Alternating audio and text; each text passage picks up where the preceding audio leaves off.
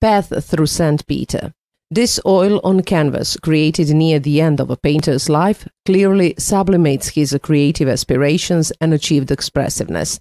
The presentation of a path disappearing in a landscape among dense wood vegetation is not unusual in art. However, in Antun Gojak's interpretation, it gains a strong native character.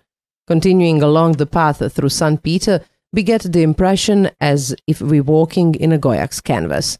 All scents, sounds and emotions are equally present even today, just like at the beginning of the 1980s, when the painter creating plein art recognized the art quality of this landscape.